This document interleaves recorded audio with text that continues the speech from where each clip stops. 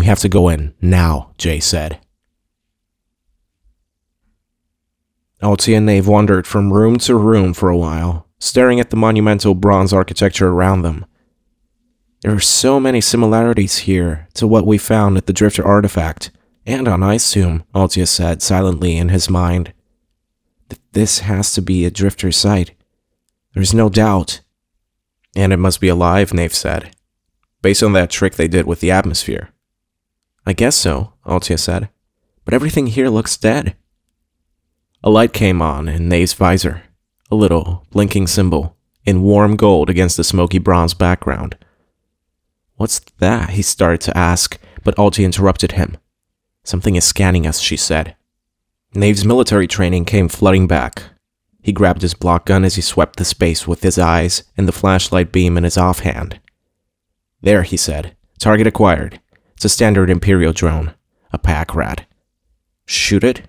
Altia said, half order, half question. Yeah, Nave agreed. I think so. Nave had a lot of experience with drones. At one time, he ran a team of Wolfhound drones for the Imperial Terrazid Space Navy, and he was pretty sure this one wasn't being operated by a handler. Something about its movements told him it was being operated by a relatively simple behavior program, probably with some minimal instructions and rules of engagement. Whatever was running the drone, human handler, software, or an AI, it recognized hostile intent as Nave swept his arms round to cover it, one with a light, one with a gun. The drone opened fire at pretty much the same time Nave did. The strange, intensely focused flash at the muzzle of Nave's block gun illuminated a room in a cold white light for fractions of a second, while other fractions of a second were illuminated by the drone's blaster cannon. It was a warmer, redder light, like fire. Flashes of fire and lightning came one after another as Nave and the drone exchanged fire. The drone hit Nave with 3 shots, every shot in its burst accurate, while Nave missed once, then hit, and would have hit with his 3rd shot if the drone's blaster strike didn't send him staggering back. His armor was blackened and very slightly dented by the drone hits, while the drone was smashed to the ground by the single shot he managed to get on target in return. His armor and weapon were simply both heavier than what was mounted on the drone, and that was what combat often boiled down to. Fancy shooting, Altia said, a chiding tone to her voice. Yeah, Nave nodded. I guess it could do with spending more time on the shooting range. Yes, Altia said, nodding and relenting, her eyes catching Nave's. I guess we all could. Anyway, it was just a recon drone, he said. No real threat. Except it will have reported our presence, Altia pointed out. There is that, Nave agreed. Maybe we should move on. Wait. One moment, Altia said. Before we do. That is a map. Nave looked where she was pointing, and he nodded. Could be, he agreed. It is, she hissed. I have to take a look at this, and I have to concentrate, so watch my back, okay? No problem, Nave said. As she studied the map, her back to the room, intently scrutinizing the map, Nave swept his eyes left and right through the room, gun ready to raise and fire. He wondered how close by the nearest other units were. He wondered if the recon drone even had called for backup. It depended who had written its software, but it seemed a pretty safe bet. Sooner or later, they would have company, and would probably be more than just another recon drone. That set him wondering how much longer Altia was going to be. He glanced over his shoulder, saw her finger tracing a line, pausing at some hieroglyphics, then continuing on as she committed the map to memory. He saw a hieroglyph slowly fade under her finger, then come back, slightly different, as if it had updated. Did you see that? He asked. Yes, she said. It appears this place isn't quite as dead as it looks. Hey, aren't you supposed to be looking the other way? Guarding my back? It took another agonizing 10 minutes before Altia pronounced herself finished with the map, but they weren't disturbed again in that time. This way, she said. Where are we going? Nave asked. To the hub of whatever life is still left in this place. Okay, Nave said. That sounds like a plan. Did you happen to find a monorail or something marked on the map? No, Altia said. We walk. I was afraid of that, Nave muttered, and followed a couple of steps behind her as she moved off, The ambush came 20 minutes later. From the point of view of military tactics, it was crude but effective rather than fancy. Even Nave, with his deficient training, could have created a better crossfire and given his units better cover. They were crossing a large space, both exposed with no obvious cover. There were 2 drones ahead of them and 2 behind. They were a design Nave hadn't seen before. Both he and Altia had been shot numerous times before either of them realized they were being attacked.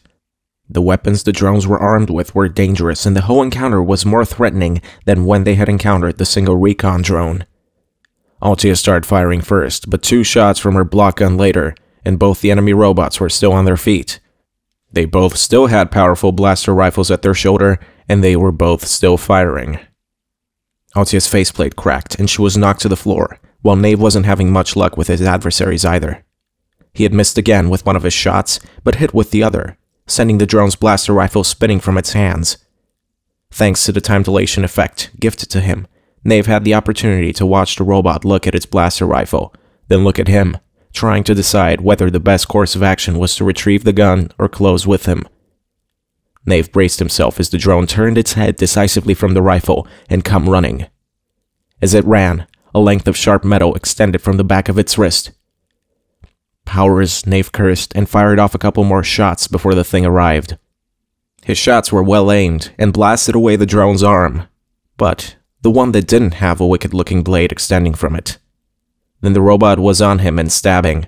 Its blade sent sparks flying in the dim light as it impacted with Nave's armor but didn't penetrate. Meanwhile, Altia rolled onto her belly, aimed at the drone she had already hit a couple of times, and fired at it again. This time, it burst apart in a cascade of limbs, components, and armor plates. Its legs and a section of torso kept their feet for a moment before toppling to the side.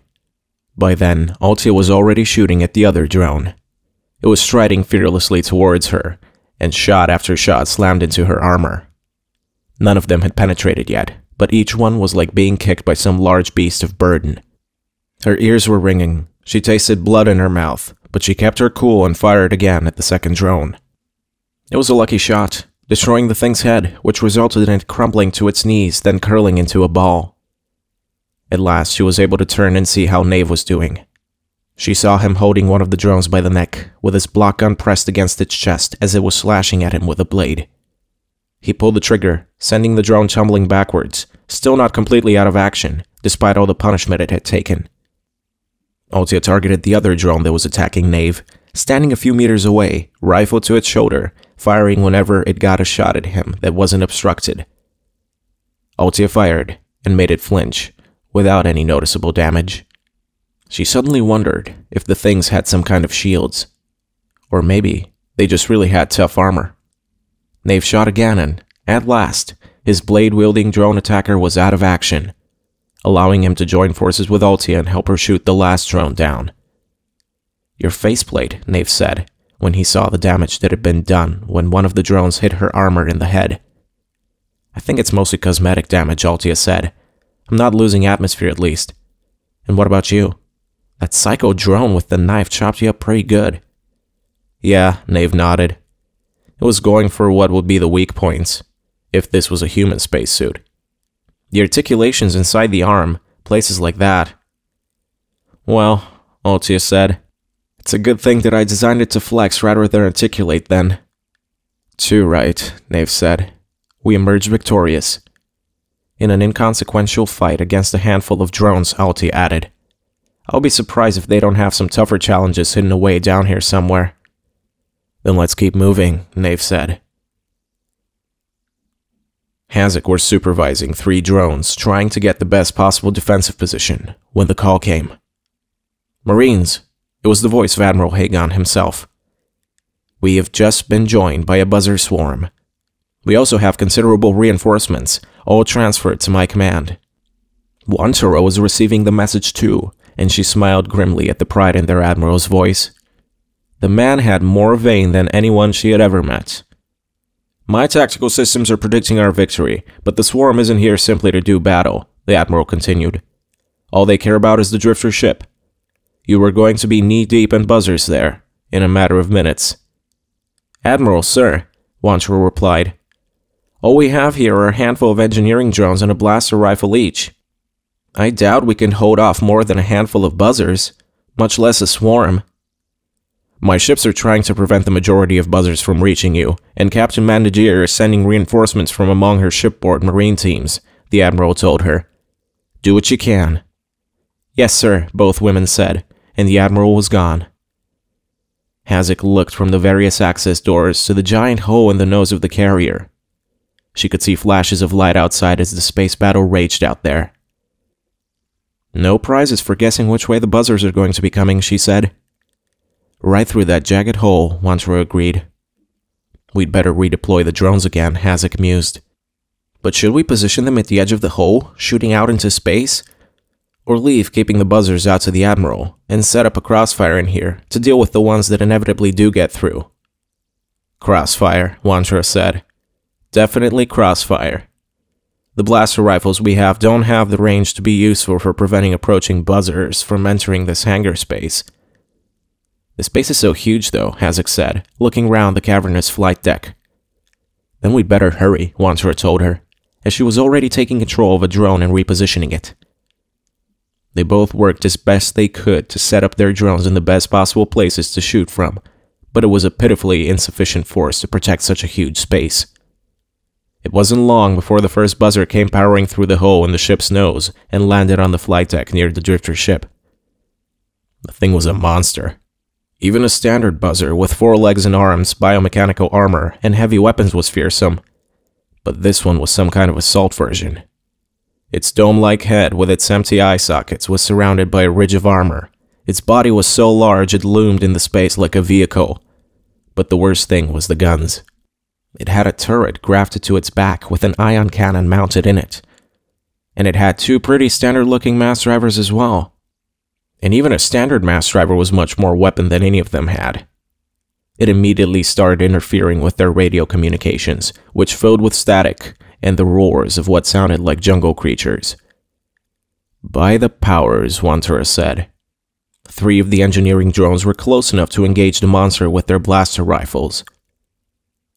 They opened up with the single gun they each had, popping away at the mighty beast like kids playing with toy guns. Wantra squinted, scrutinizing the buzzer for any sign that the engineering drones were damaging it.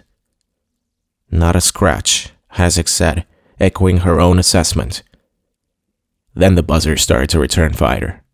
The engineering drone it targeted with the ion cannon was instantly reduced to scrap. Wantra watched its icon wink out from among her available forces display. The wall around the drone was also torn up, and shrapnel was sent flying in wide arcs. The buzzer doesn't seem to care about the carrier's structural integrity, Wantra said, using a tight beam laser to talk to Haziq without her words being drowned out by static and jungle noises. I guess they don't mind if the carrier comes apart and the drifter ship is left floating in space, Haziq said. That'll just make it easier to pick up. The assault buzzer targeted the other 2 drones with its mass drivers. It missed one of them entirely, and the last survived a direct mass driver hit. Haziq was extremely surprised to see that. The engineering drones were robust, but they didn't have a lot of armor. And sure enough, the buzzer fired at it again and destroyed it. While the alien robot was systematically shooting all her drones, it was joined by another that came rocketing in through the gaping gap where the bow doors had once been.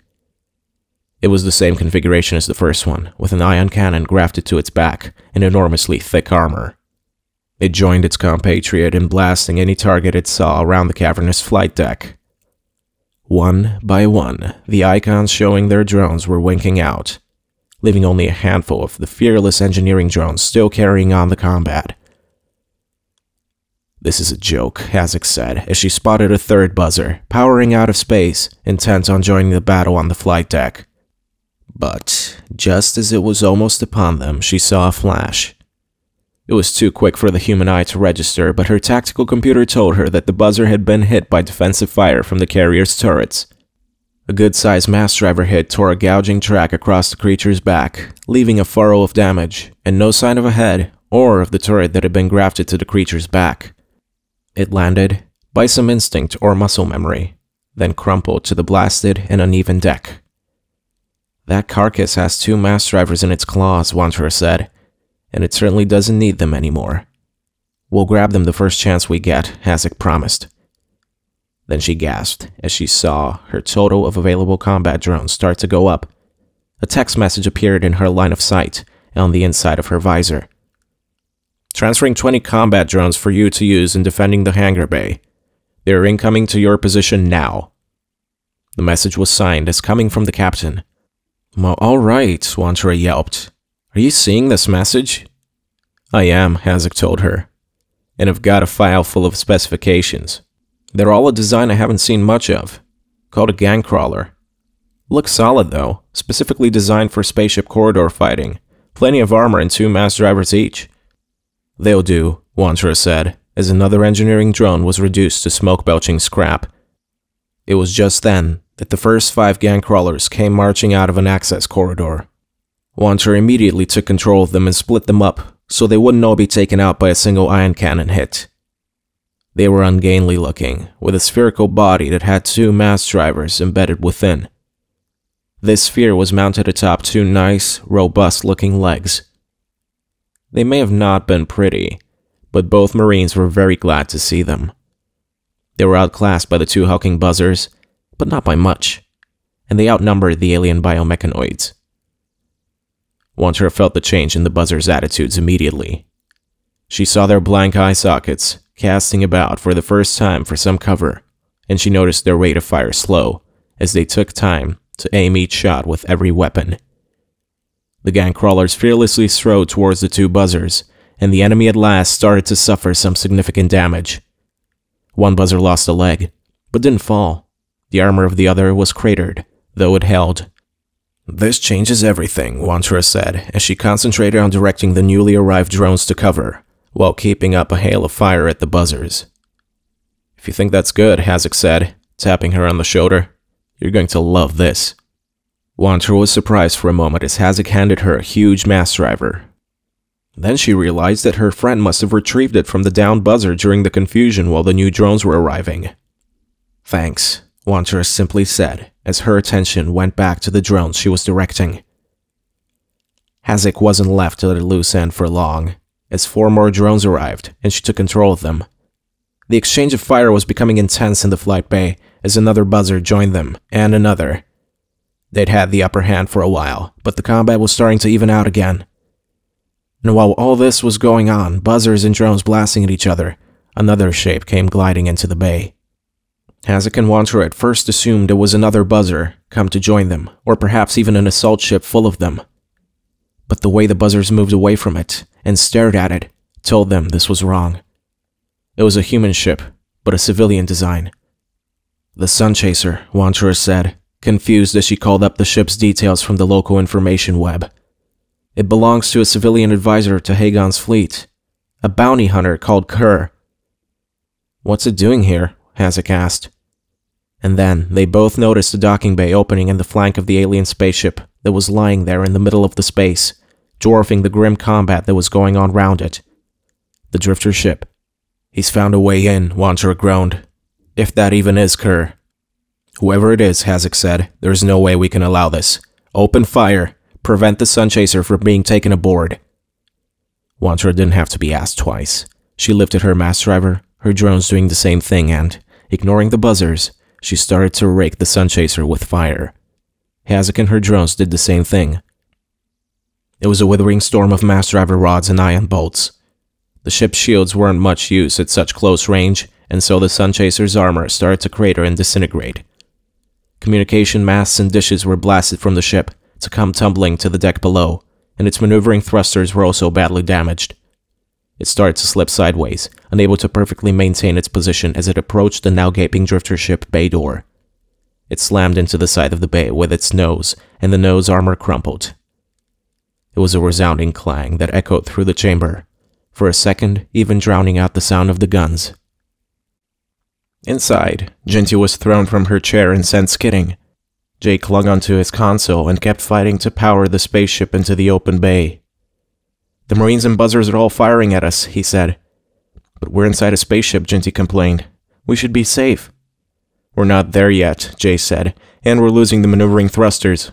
The ship's slipping back. It's going to miss the bay door and slam into the side of the drifter ship.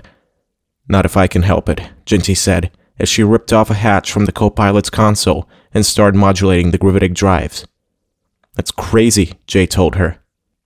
I know what I'm doing, she said, and the ship did indeed lurch forward and topple into the docking bay.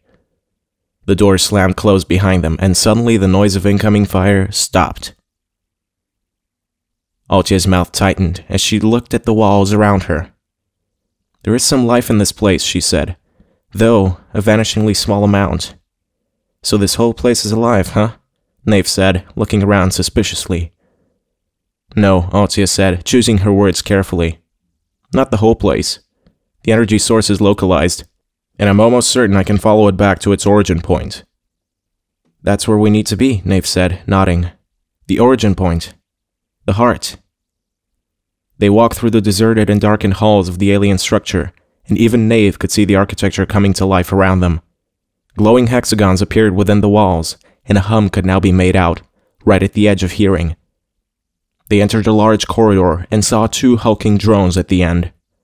They were similar to the humanoid drones they had just defeated, but heavier, more muscular.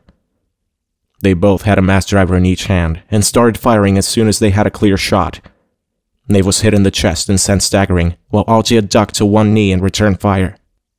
It took Nave a few seconds to recover himself enough to drop to the floor beside her and start shooting. The drones didn't see cover as they had. They just stood there, in the corridor, firing. My arm's cold, Nave heard Altia's voice in his mind. I think I'm hit. Powers, Nave cursed, as he was hit too. He could feel the armor being peeled away in sheets. He knew it was ablating, just as it was intended to do, to prevent the rods projected by the mass drivers from penetrating. But it was a bad feeling. A feeling he knew couldn't go on indefinitely. Ugh, he grunted as a chunk of his shoulder armor came away and bounced on the corridor floor a couple of times before coming to rest. Then the enemy drone on the left ripped in the middle, accompanied by the sound of a muffled explosion. It fell to its knees, then to its face, and dark smoke started to billow from it. Got you, got you, got you, Altia yelled as she hit the other drone 3 times center mass and tore it apart. It spiraled to the ground, spraying debris in a tight circle as it went down. The corridor was suddenly silent, and Altia and Nave climbed to their feet. Nave's armor was covered in craters, and some viscous black liquid was leaking from the helmet ring near his severely damaged shoulder. Altia's armor seemed to be in better condition, but she had viscous liquid smeared across it as well.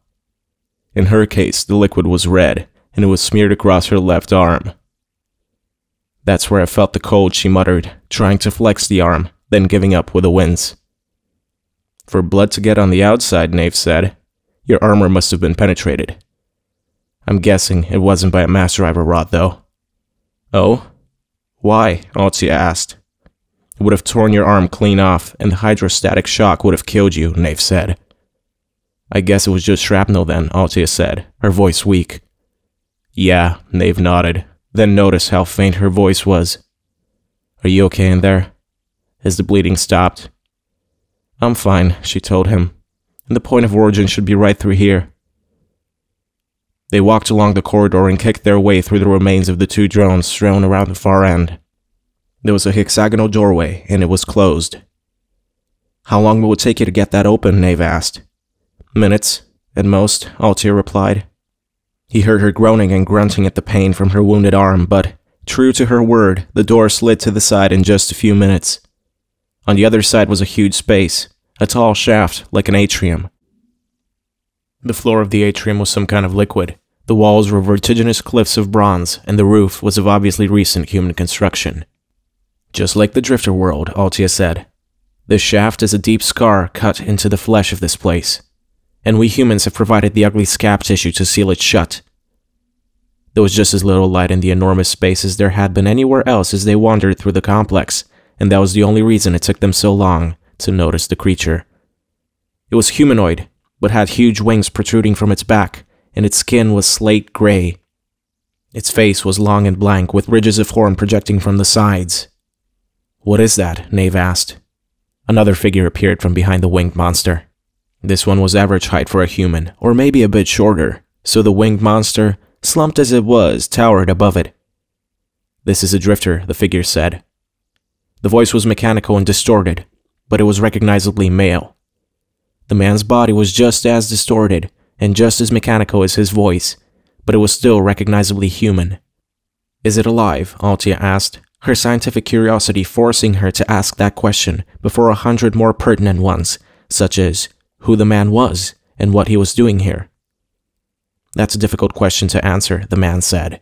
"Certainly not in the sense we would use the word, but I hesitate to pronounce it dead. There is certainly much potential left in it." "You have to be one of the goons who have been shooting at us," Nave said, taking a step forward and raising his gun. "Don't shoot," the twisted-looking man said, instinctively raising his arms. The man also took a step back, inadvertently entering a pool of light and allowing them their first good look at him. Nave saw that he had numerous systems embedded below his skin, which looked like it had been slit open and sealed back up numerous times, leaving livid scars.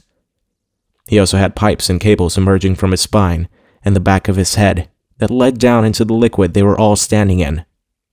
It was impossible to see where they snaked away to, or what they were connected to. "Why shouldn't I shoot?" Nave asked. "It seems to me that would simplify things enormously." "I would prefer if there weren't any shooting in my inner sanctum," the man said. "It's the only reason I haven't had the numerous drones at the periphery of this sacred space simply kill you. As you say, it would simplify things, but it also risks damaging things that have taken a long time to create." Nave looked around the bottom edges of the cliffs of metal that formed the chasm, and he saw more of the hulking drones hidden in the shadows. "Please, Nave," Altia said, holding out an imploring hand. "No shooting." It was then that Jay contacted them. Nave and Altia connected with him, as Nave very slowly lowered his block gun. "People," came Jay's voice. "You still alive?" "Both of us," Altia replied. "You and Jinty?" "We're both on board Galaxy Dog. Shook up, but we're not injured." Altia winced at the name, but didn't interrupt. "We are starting up and heading for your position now," Jay told them. "You're pretty deep within the gas giant, though, so I'm not sure how we're actually going to get to you. Any ideas?" "Not sure," Altia said. "Get yourselves here as quickly as you can. My feeling is we might need a short notice evacuation." "With you soon," Jay said. "Hold on." "So," Nave said, jerking a thumb at the twisted old man, "are you saying this guy's okay? Because my first impressions are that he has a drifter as a captive, and he's doing freaky experiments on it." "Oh, so I bet it was him who launched those hybrid ships at us." "No," Altia shook her head, making her armor helmet swiftly traverse left and right. "He is not okay. This is doing research on a drifter facility without sanction by the Science Ministry." "The Science Ministry," the old man interrupted. "They're the real criminals. You, Altia, you worked under Shivia. You must know she is absolutely evil." "Hey, he knows you," Nave said. "And I know you too, Nave," the man continued. "If only by reputation. Allow me to introduce myself." "Actually, don't," Nave said. "Knowing your name would just make it more difficult for me to strangle you." Nave started to stride purposely towards the old man.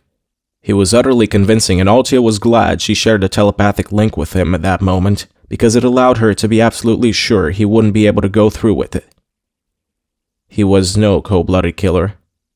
The man, of course, was not part of the telepathic loop set up between Altia and Nave by their alien armor suits. He couldn't know if Nave was serious or not, and he took another involuntary step back. "Wait," the old man said. "Whatever you think of me, whatever you think of this," he gestured to the slumped alien titan, "you need me in your battle against the Emperor. Fighting together, we can usurp the throne in under a year." "Haven't you been watching our propaganda?" Nave said. "With us, it's not about the usurping. We want to bring change." "Then you're fools," the old man muttered, almost to himself. Nave had almost reached his intended victim now, and he raised his hands to neck height. "Prepare yourself for a strangling, old man," he said. "Stop, Nave," Altia said. "That pantomime isn't getting us anywhere. What is your name, old man?" "Old man?" The tortured figure's voice was indignant as it replied. "I am Mortis, Dr. Mortis. You, Altia, must be familiar with my work." Altia gasped, making Nave turn to look at her. "This all makes sense now," she said. But your work was proven wrong. No, Mortis snapped. My work here proves I was right. All the years Shivia has spent in discrediting me and ignoring my contributions were a waste of time, resources, and opportunity. When I retake control of the Science Ministry, only then will our study of the Drifters really begin in earnest. What was wrong about his ideas? Nave asked Altia. Huh, Mortis snorted. Tell him. Tell your young Myrmidon. What was so wrong about my ideas? He thought the Drifters practiced sacrificial rituals, Altia said. He thought they powered their technology on blood and psychic energy. And look, Mortis gloated. From the blood and psyche of just one Drifter, I can power an appreciable percentage of this whole complex. I can build my hybrid ships, and I will usurp the Emperor and make Shivia beg my forgiveness. There was a pause as Altia let his words sink in. Well, that was a little unhinged. I thought he was going to do the full maniacal laugh, Nave transmitted to Altia. He doesn't seem entirely stable, does he? She agreed. What he's doing here is an abomination. We have to stop it. We have to save this creature. The Drifter? Nave interrupted. I'm not convinced it actually is a Drifter, Altia said.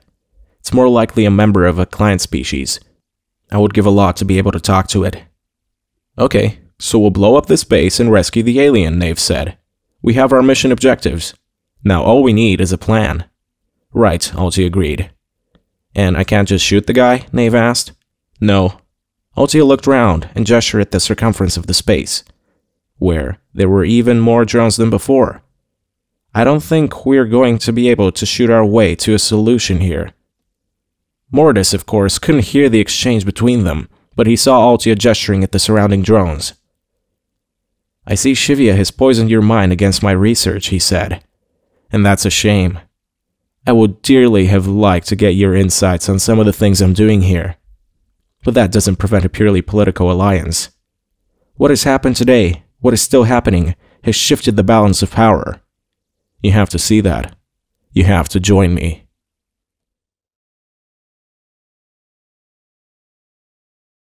Chapter 23. Jay was alone on the bridge, having left Jinty in the docking bay with the Sunchaser.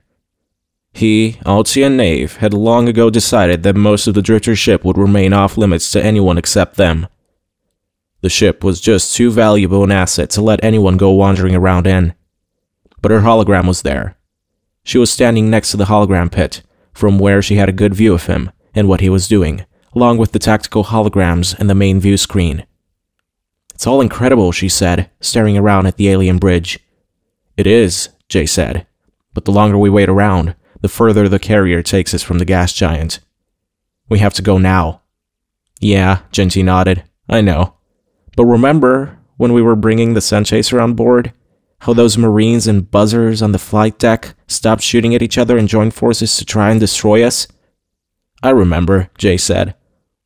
The exact same thing is going to happen when we exit this carrier, Jinty told him. Just so you know. I know, Jay said. But he didn't speak again. He was going to have to pilot the ship on his own. He would need to operate the weapons, shields, and drives without any aid from Altia or Nave. The large heat-sink fans at the base of his skull started whirring as he brought the maximum he could of mental faculties to bear. His mind filled with the Galaxy Dog's battle interface. It was a truncated version of the controls that would be available to a Drifter pilot, but not too truncated. There was very little functionality that wasn't available to him. He felt a little jolt of pride at how completely his mind could accommodate the interface. He felt the spaceship's shields become his skin. He felt the spaceship's armor and systems become his body. He saw the carrier's flight deck around him through the spaceship's sensors. All the Galaxy Dog's powerful systems were at his command to be deployed with a thought. To battle, he muttered. Hazak was in hand-to-hand combat with one of the buzzers, a very uncomfortable place to be. The damn thing seemed to be made of arms, and it had a wicked blade that had cut gashes across her armor. She had a laser-sharp combat knife in her hand, and she was making progress, hacking away at its limbs, blinding it, or at least so she hoped, with a slice across its creepy visual sensor pits. But she had a sick feeling that, through sheer size and number of limbs, the buzzer was going to win this combat. And then it was distracted. aware of something behind it she couldn't see. It craned its head, trying to see with its damaged eyes, and that exposed its neck to Hasek's dagger. Yes, she hissed, as she administered a surgical strike to an armored data cable, then a fluids hose, then a bundle of muscle and armor wrapped around a pneumatic piston. She could hear the thing in front of her screaming now. The buzz that always accompanied them had intensified. She felt it transmitted to the blade she was using, then through the sensors of her armor to her muscles and bones. It set her teeth on edge, and her radio was filled with a keening note of distress. She didn't let any of that distract her. She just concentrated on finishing the butchering of the beast. Now she had the armored gauntlet of her power suit in the wound she had created with the knife. She upped the power to her shoulder and arm actuators and ripped the monster's head clean off. She kicked the now headless body away as it fell before her. Then she gathered up a mass driver from a puddle of alien vital fluids on the deck. The buzzers had such a huge advantage in hand-to-hand combat that she couldn't just allow one to get that close again. She had to keep them away with mass driver fire. With the gun in her hands and ready to fire, at last she looked up, and she saw what had distracted the buzzer. The drifter ship had lifted off. It was only 3 or 4 feet clear off the deck, but it was already moving backwards, extracting itself from the carrier. By the powers, she muttered a curse. It was a wonderful sight, a smooth and swift maneuver executed by a graceful ship. The buzzers were watching too, ignoring her, Wantra, and their drones now. They were crouched in secure firing positions, all firing at the escaping spaceship's engines with the ion cannon grafted to their backs. Hasek snorted in derision. She couldn't see what damage they were going to do with those pea shooters against the drifter ship. "Let's even the odds in here," she heard Wantra say over the comms. "Let's," she replied. "I never had any problem shooting anyone in the back, especially not a buzzer." They both started firing at the buzzers, while the monsters were engaging the spaceship. Their drones echoed their targeting and joined them in firing on the distracted buzzers. One buzzer after another was targeted and destroyed. But the alien machines didn't react. They kept firing at the retreating drifter ship. A situation that had been becoming hopeless because they were so outnumbered was rapidly becoming manageable again, with each buzzer that fell, or at least survivable. "Hasek, Wantra." It was Admiral Hagon's voice. "Join the buzzers in firing on the drifter ship engines." Hasek hesitated, unsure whether it was a trick. If the buzzer's ion cannon were being shrugged off by the shields, what use was there in her firing at it with her squad support mass driver? She actually looked at the gun in her hands. A buzzer mass driver, like the one she was holding, was a little heavier than a human one. That was true, had more of a kick. But even so, there was absolutely no chance it was going to penetrate spaceship armor, and there were plenty of buzzers right in front of her that it did have a gratifyingly destructive effect on. "Hasek, Wantra," Hagon's voice again. "This is a direct order. Open fire now." Both Marines targeted the engines, their drones joining them, and started firing. Hasek cursed with every squeeze of the trigger. It was a stupid order. She had felt a grudging respect for Hagon increasing over recent weeks, but it was all gone now. A hologram of Hagon was alongside Captain Mandageer on the bridge of the carrier, urging her to do what she could to detain the drifter ship as long as possible. "Tractor beams," she ordered. "Yes," Hagon's hologram hissed. "Excellent idea." "It's too big," the tactical officer said, "and its engines are too powerful." "Tractor beams," the captain growled. She and Hagon watched on the main viewer as the drifter ship started to back out of the carrier's flight deck. She could see all her forward tractor beam projectors glowing white as they attempted to use pure gravitic force to prevent the drifter ship's escape. The carrier was by far the largest ship, and it was outfitted with powerful tractor beams. So if it was simply a question of mass, the drifter ship would never be able to escape. But that was reckoning without its engines. Its massive engines were firing, and nothing could stop it leaving. All they could do was slow it down. Hagon watched as turrets emerged from the drifter ship's nose and fired on the tractor beam projectors. One after another, they were destroyed in bright flashes of energy, dumped into them by the drifter ship's weapons. It was too much for the carrier's tortured superstructure, which started to come apart. The carrier was slowly ripped in two, a mangled front half, and a somewhat more intact rear. All power failed a few seconds later, and the drifter ship was free. It turned and powered towards the gas giant, surrounded for a moment by a lull in fighting as the battling forces decided how to react to what had just happened. On his flagship, Hagon was opening his mouth to give an order when he saw the Imperial seal appear in the bridge hologram pit.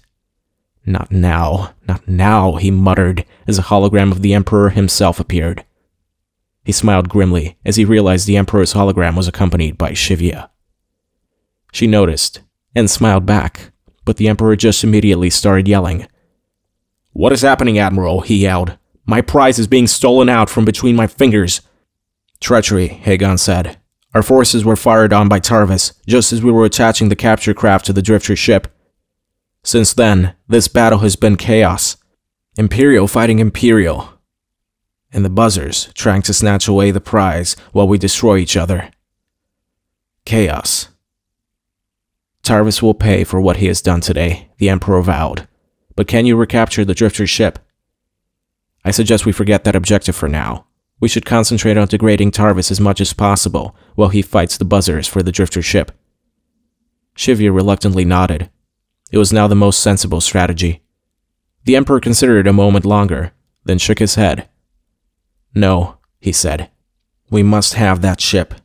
Its importance can't be overestimated." "I think it can," Hagon said, interrupting the Emperor. "It's not worth 2 entire battlegrounds." "Silence!" Shivia screamed, appalled that Hagon would dare gainsay the Emperor. Hagon went pale, realizing what he had done, and the Emperor's mouth tightened. He was acutely aware this was happening in front of a bridge full of people. "You have your orders, Admiral," he said, and the Emperor's hologram faded. Hagon looked imploringly at Shivia, who just shook her head dismissively in return. "Never interrupt the Emperor," she groaned. "Now grow up, get a grip, and bring me back that drifter ship." Her hologram faded too, leaving Hagon alone on his bridge with his command team. "Do we have any spaceship left in this fleet with a flight deck big enough to take the drifter ship?" Hagon asked. "Yes, Admiral," his fleet officer told him. "We have the Fastness. It has a flight deck that could do the job, with some modification. Modify it as you move into position. Now, let's knock out their engines." "But," his tactical officer said, "if we, the traitor, and the buzzers are all targeting the engines, we are just as likely to simply blow it out of space as we are to disable it." "You heard the Emperor," Hagon said with a shrug. "Now fire." The commander of the buzzer swarm didn't hesitate for a second. As soon as he saw the drifter ship escape the humans, all his fleet started turning as one, the smaller units more quickly and the larger units more slowly. All his units were dedicated to chasing the drifter ship. Capturing that small ancient alien ship was the reason his swarm had been spawned, and he had no interest in the relative strength or weakness of human forces, or what factions they happened to be dividing themselves into at that moment. He would fire on them if need be, but otherwise intended to leave them alone. All he cared about was the drifter ship. Mortis was joined in his lair by a hologram of Admiral Tarvis. Tarvis opened his mouth to speak, then noticed the combat drones in the shadows, then the 2 figures in strange bronze power armor. "What the?" he gasped. "What's going on here, Mortis? Who are those 2 people?" "They are burglars, nothing more," Mortis said. "Their names are Nave and Altia." "The leaders of the rebellion?" Tarvis said, confused. "How did they penetrate your sanctum? That's impossible." "Yes, it is," Mortis said, giving his 2 visitors a calculating look. "It certainly is." "So, what did you want, Tarvis?" "The entire Imperial fleet has opened fire on the drifter ship, and so has the buzzer swarm. Our ships are the only ones not firing at it right now. I'm afraid it will just be blasted to pieces." Alti and Nave exchanged a glance. "Are you getting this?" Nave silently asked Jay, up on the Galaxy Dog. "I am," the robot's words came back. "Though, I don't need a traitor admiral to tell me I'm under fire from an entire fleet and a whole swarm." "The drifter ship is strong, but it is not indestructible," Mortis said. "I think it is a wise course not to join in bombarding it. I want to engage the spider-like spaceships the buzzer swarm is holding in reserve to take away the drifter ship. should they manage to disable it without blowing it to smithereens. Excellent idea, Mortis nodded.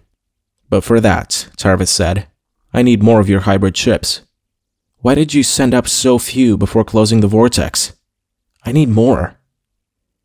You will have to be grateful for what you have been given, Mortis snapped, and he dismissed the Admiral's hologram. Nave felt Altia's thoughts in his mind. That's interesting, Altia said. Nave, I have to do some meditating. Meditating? Nave was shocked. It was hardly the time. Yes, she said in his mind. Trust me, it's important. I'll give you control of my suit while I go under.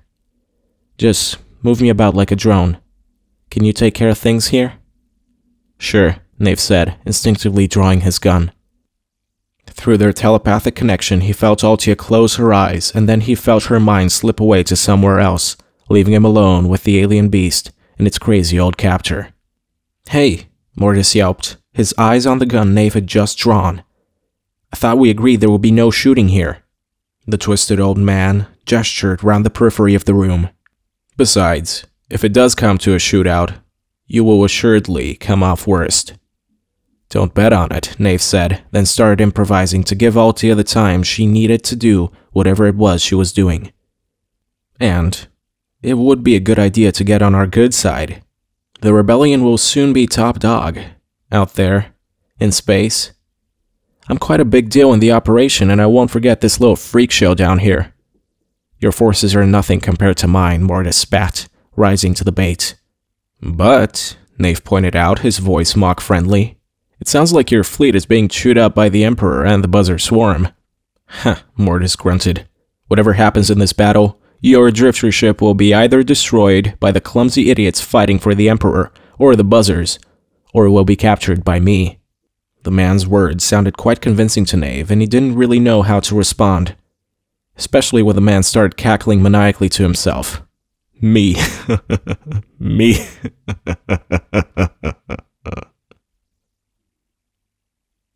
Altia was swimming through the subterranean sea, towards a disfigured and ruined tower. As she swam closer, she saw that there was a winged creature chained to one of the towers, with cables and conducts dug into its flesh. Up above, far above, on one of the upper levels of the tower, she saw a figure. Impossible to make out at this distance. Altia swam right up to the creature bound at the base of the column, and there was now no doubt in her mind that it was the same one she had just seen slumped on the floor in the waking world. She touched its skin, and the creature convulsed, massive muscles like slabs of stone straining against the chains that bound it. The force of the creature's movement caused a wave that pushed Altia away and sucked her down below the surface of the dark subterranean ocean. Nave thought he saw the slumped creature move, very slightly. At first, he wasn't sure if he'd seen anything at all. He was only certain when he saw Mortis's reaction. The hideous old man turned to stare at the creature, a shriek of frustration escaping his desiccated lips. Nave saw machines below the man's skin working faster, pumping and pulsing. Something wrong with the patient? Nave asked. Mortis ignored him, moving closer to his monster and attaching devices to the creature's skin to join the ones that were already there. The old man was paying absolutely no attention to Nave at all, which gave him a chance to think. He looked to his left and his right, and he counted exactly how many drones he could see. There were exactly 23. These are the only drones we have, aren't they, old man? Nave whispered. If you had more, they'd be here. I guess you never thought anyone would ever be able to penetrate your sanctum. He found it comforting that there wasn't an army of drones, just this handful. He could also feel his armor recovering from the damage it had taken earlier. It had an auto-repair function more powerful than any that human power armor had. Still, 23 was a lot of drones. If there had only been 5, or even 10, he would have been more confident. But how was he supposed to take out 23 drones? Altia powered her way back to the surface of the inky ocean with mighty strokes of her arms and kicks of her feet. She broke the surface and saw more chains being lowered onto the creature. Some wrapped themselves around it, while others attached themselves directly to the creature's skin, fusing with the flesh there and causing nasty-looking burns. How can I help you? Altia screamed, as the creature thrashed around and she was buffeted by wave after wave. She screamed her offer of help in Terrazine and in all the dialects of the languages of the drifters that she had been decrypting. But the creature didn't seem to hear her. It was useless. There was no way she could see or think of to communicate with it. By the powers, she cursed, and she punched the water. She still didn't understand the environment she was in. It was, she guessed, some kind of virtual or augmented reality. But what was its purpose? How could she interact with it and manipulate it the way Mortis was doing? She was sure it was him atop the tower, and he seemed to have some control over the environment. She looked at the bound titan in front of her again, steeled her nerve, and again swam to it. She touched its skin again, but this time she did more than touch. She grabbed hold of one of the intersections between the chains and creature's flesh, where the metal of the chain and the skin and muscle of the creature were fused. She felt energy flows within the metal and complexity hidden within its simple-seeming form, and she smiled. She was starting to understand. There was a loud detonation, like a gunshot, and smoke started to pour out of one of the machines attached to the creature. Nave ducked instinctively, and Mortis, who was much closer, was thrown backwards. He fell on his ass in the water and sat there, gazing in confusion at his captive. "Why is it fighting me?" he almost whimpered. Another detonation, more smoke, and the slumped creature shifted a little. Nave saw one of its mighty shoulders twitch. "This has gone far enough," Mortis muttered, and the drone started shooting. Nave lost sight of the twisted old man, and he was forced to turn his attention to fighting an overwhelming number of drones. He returned fire with his block gun, and Altia's armor suit, following his instructions like a drone, did the same.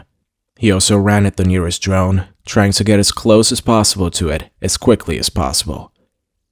As he did that, Altia's armor was doing exactly the same thing.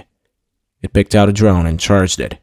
With virtually a room full of hostile drones firing at him, Nave was pretty sure a few of their shots would hit the drone he had chosen to run at, and he wasn't disappointed. He only had to fire at it once to disable it, on top of the other damage it took from its comrades shooting at Nave, missing and hitting it instead. Altia's armor, under his direction, also destroyed a drone, but there was still left over 20. Nave felt shot after shot hitting his armor, tearing at it and chewing it up. He wouldn't be able to take more than another few seconds of such punishment. He was sure. Jay felt close to despair. The planet he was diving towards was so close, relatively, but so far away. So many spaceships were chasing him, firing at him so much, that he had a very bad feeling about his chances of survival. But he had to survive, for his sake, for Jinty's sake, because she would share whatever fate befell him. And he also owed it to Altia and Nave, who, without him, would be stuck forever on the planet. He had to come up with some clever maneuver that would take him at least to the cloud tops of the gas giant. His tactical computers were telling him that the Buzzers and Imperials were fighting on each other just as much as they were trying to disable the drifter ship. They were such ancient and implacable enemies that it was only to be expected. But there had to be a way to turn that to his advantage. He needed them to spend more time fighting each other and less time shooting at his engines. As he weaved his way forward toward the gas giant and the relative sanctuary of its atmosphere, instead of staying equidistant between the various ships, he moved closer to the Imperials. The Buzzers reacted instantly. It must have seemed to them that the drifter ship had decided they preferred to give up to the Imperials without a fight. They immediately started bombarding the Imperial ships all the harder, and the Imperials reacted in kind. The amount of fire Galaxy Dog was taking slackened, just a bit. "We might make it after all," Jay muttered.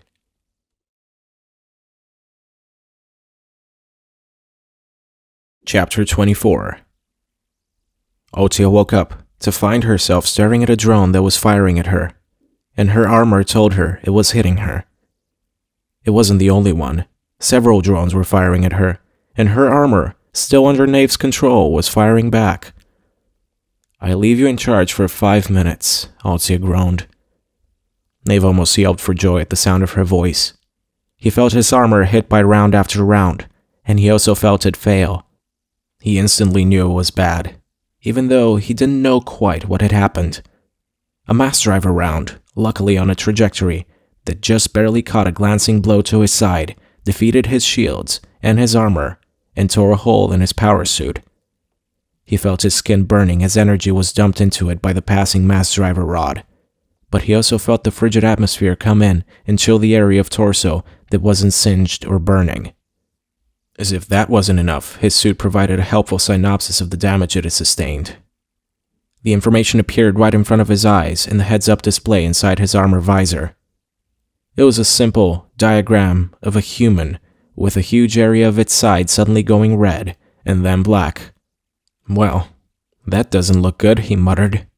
"Knave!" Altia screamed, feeling the terrible damage he had taken through their mental connection. "I'm okay," Knave said, aiming for reassuring, but there was a waver in his voice that betrayed just how badly he had been hit. "You're not," Altia hissed. "Make like a spaceship and rotate your damaged armor away from incoming fire."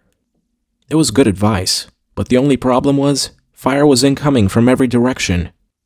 He paused a second to try and work out what direction was sending the most blaster bolts and mass driver rods his way, so he could at least twist his damaged torso armor away from that point of the compass.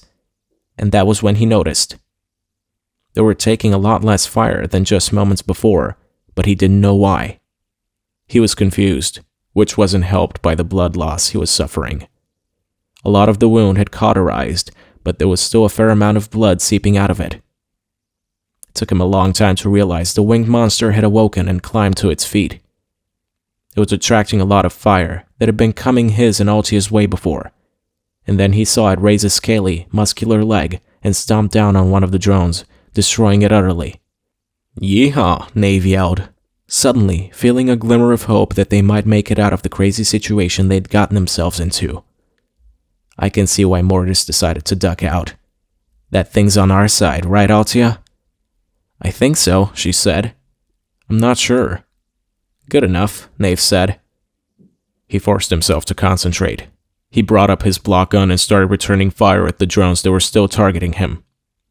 He destroyed one and tore the arm off another, the impact spinning it round.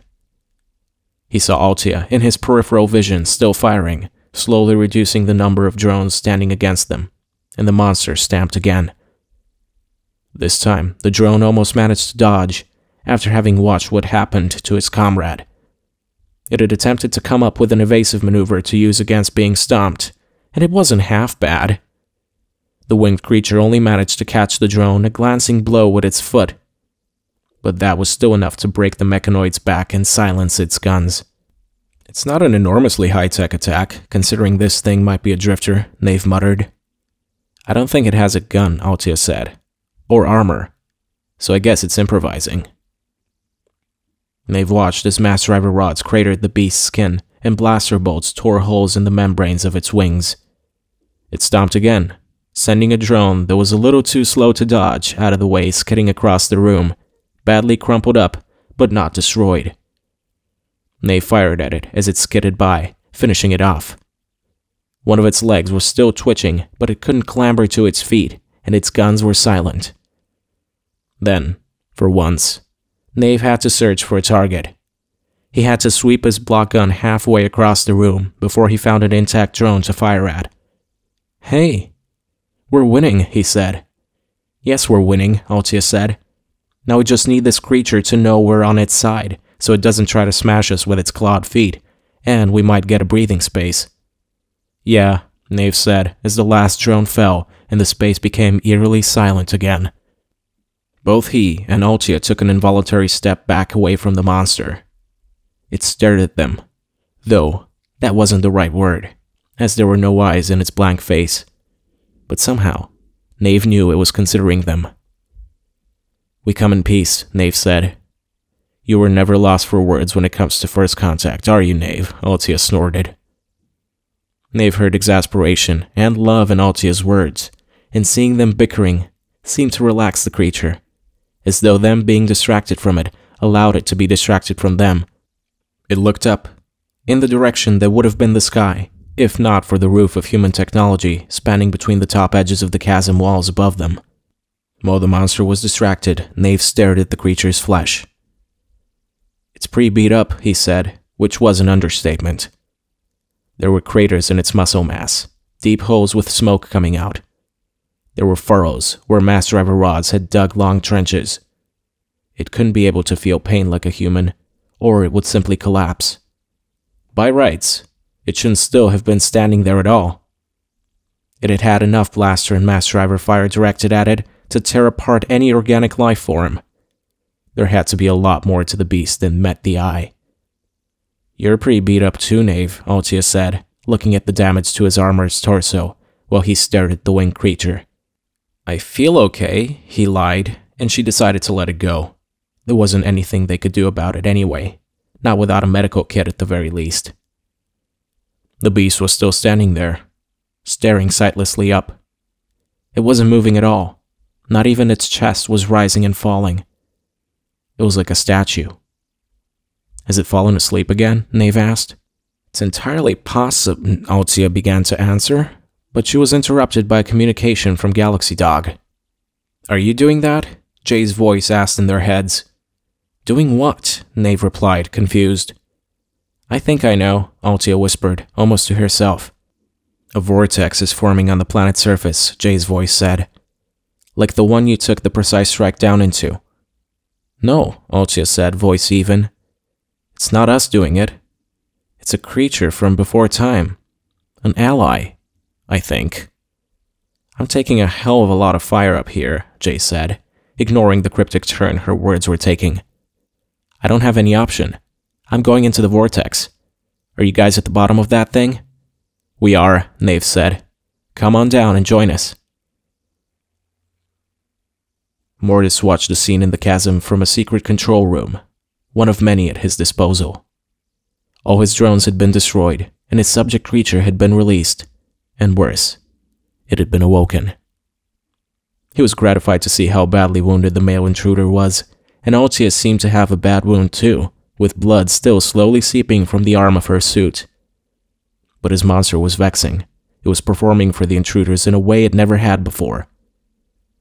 "You never stood for me," Mortis spat at the screen. Then his attention was distracted. The drifter ship was descending.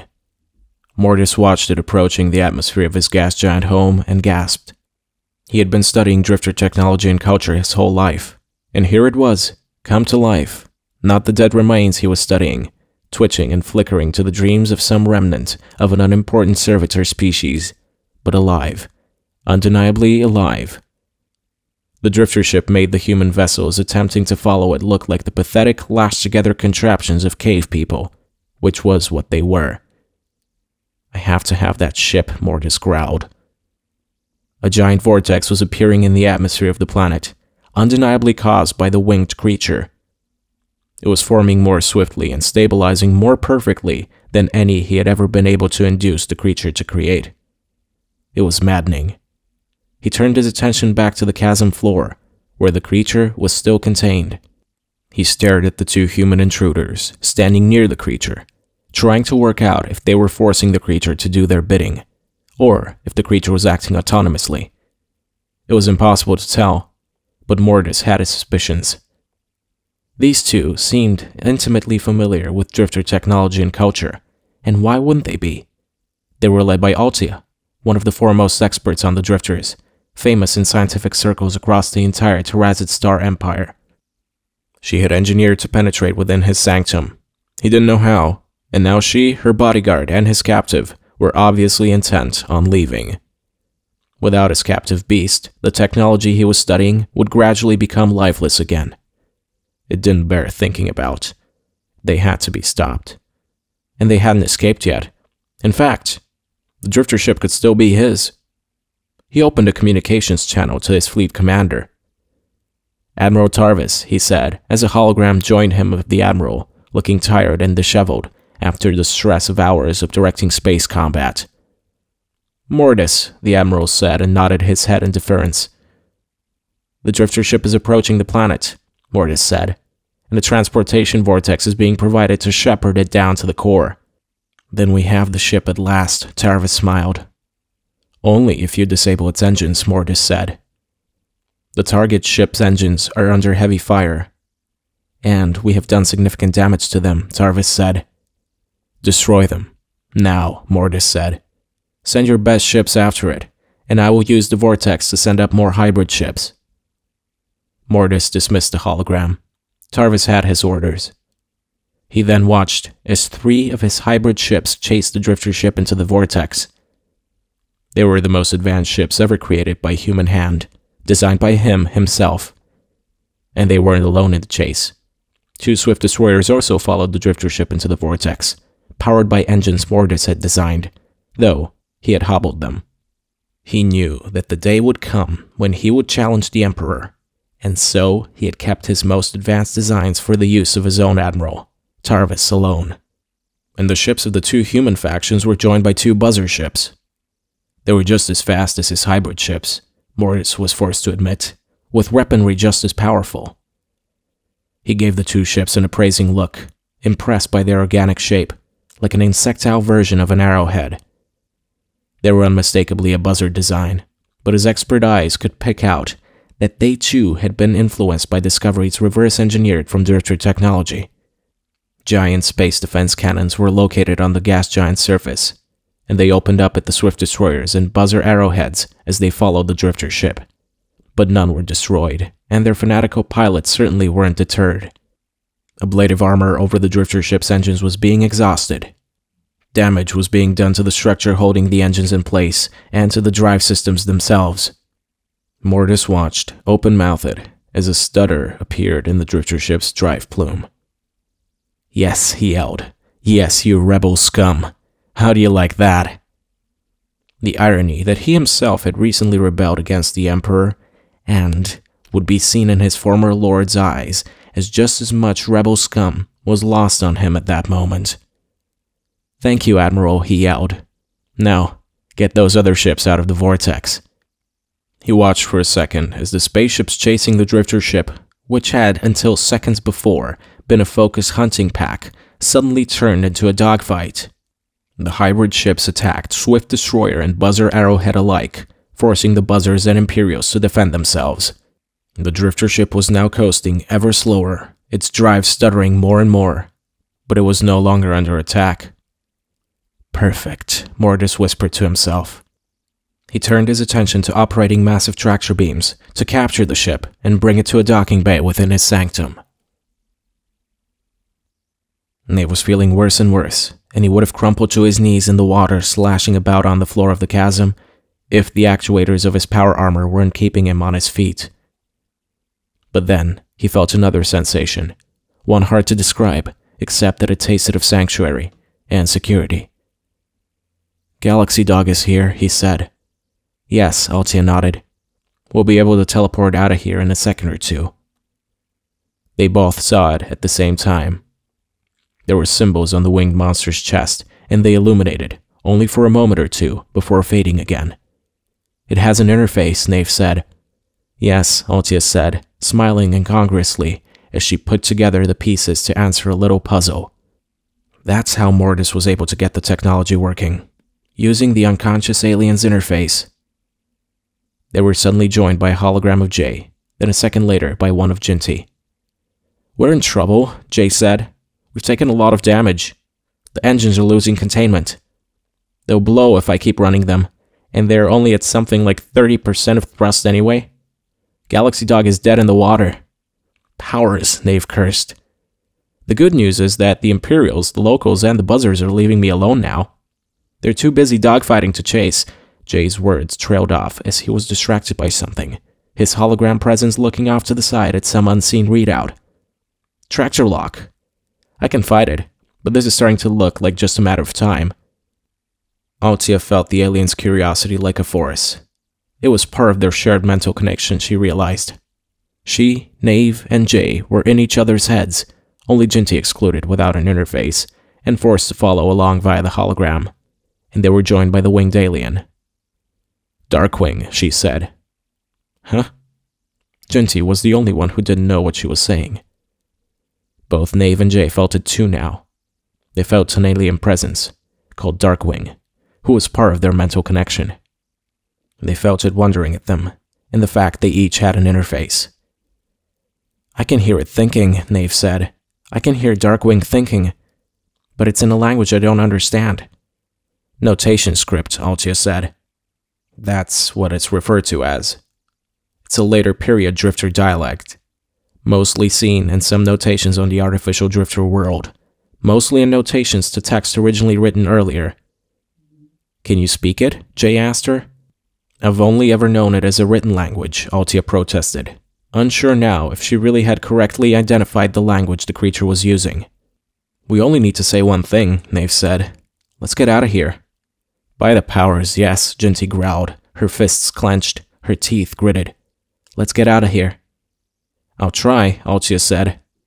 She closed her eyes and tried to organize her thoughts as she summoned her knowledge of Darkwing's language. Mortis was busy fighting the Drifter ship's shields, and so he didn't notice Altia, her bodyguard, and the captive creature just disappear. They winked out, as if they were made of the same insubstantial stuff as the holograms of Jay and Jinty. One moment, the chasm held a winged monster, 2 intruders in bronze power armor, and 2 holograms. Then they were all gone, the holograms, the Drifter, and the 2 intruders. Only the torn remnants of his drone protectors remained. Some bronze tatters of the intruders' ablative armor, and red stains of their blood, spreading through the liquid on the floor of the chasm, mingling with the black blood of the monster. He would notice soon enough, but right now, all his attention was on his prize, the Drifter ship. It was in the bottom third of the vortex now, approaching a docking bay on the surface of the alien structure he had made his sanctum. The planet-sized Drifter structure hidden within the gas giant and protected from the terrible pressure at its core by some force he didn't yet pretend to understand. Outside the vortex, any ship could be instantly destroyed by that kind of pressure, no matter how strong its armor, no matter how fancy its shields. Mortis wanted the Drifter ship stored away where he could study it before that happened. It was slowing, and its shields were weakening, so even an unskilled tractor beam operator like him was able to attain a lock.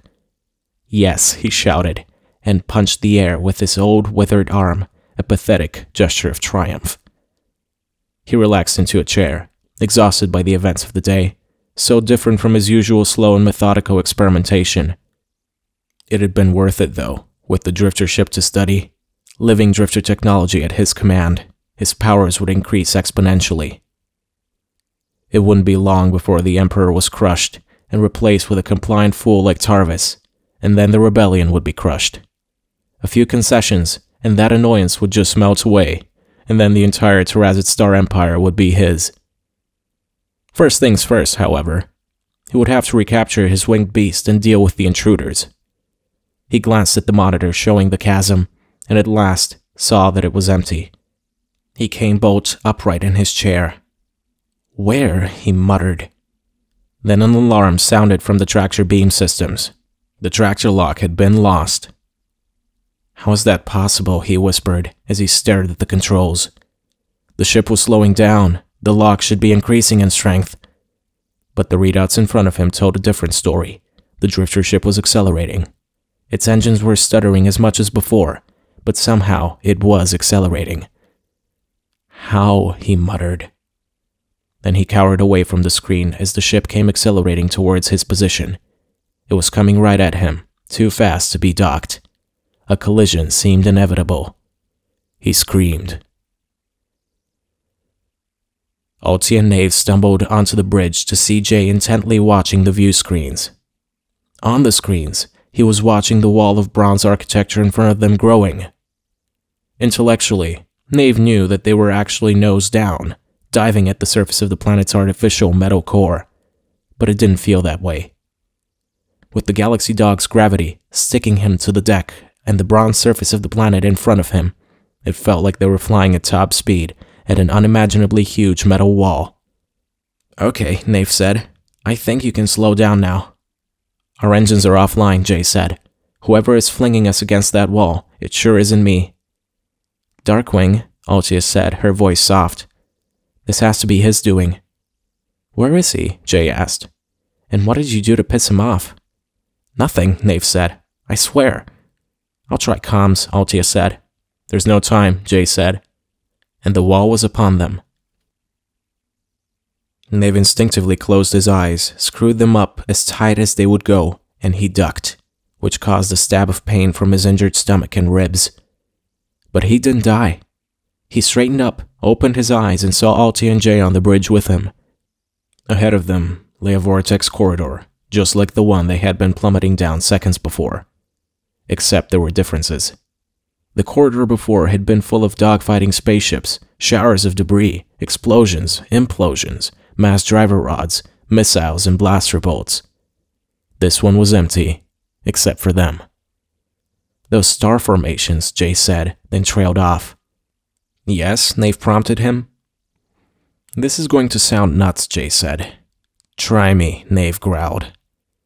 We've traversed the core of the planet, Altia said, and now we're heading back, out through the atmosphere on the other side. Whoa. Cool, Nave said. Our engines are offline, Jay reminded them, but we are still accelerating. At this rate of acceleration, we'll be able to go to faster than light travel in a few minutes. Are our FTL drives? Nave began to ask. They're fine, Jay told him. It'll be a while before we can use the sublight drives again, but our FTL drives are fine. They soared up, cleared the atmosphere, and carried on accelerating away from the planet. As soon as they emerged from the mouth of the maelstrom, clearing the cloud tops and heading out into space, they were targeted by surface batteries of mass drivers, blasters, and missiles. But it was too little too late. And then, suddenly they were traveling faster than the speed of light, away from the dark heart of the Empire, back to their rebel base.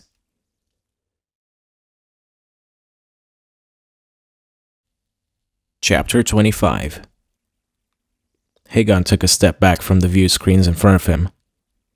There were so many of his units flying around the star system that he could watch the drifter ship emerge from almost any direction. It flew clean through the planet, he said. Clean through. Shirian moved to stand at his side, her motionless voice joining him in evaluating what had happened. Their engines were offline, she said, which indicates they were somehow conveyed through the core and then flung out into space, like a giant slingshot.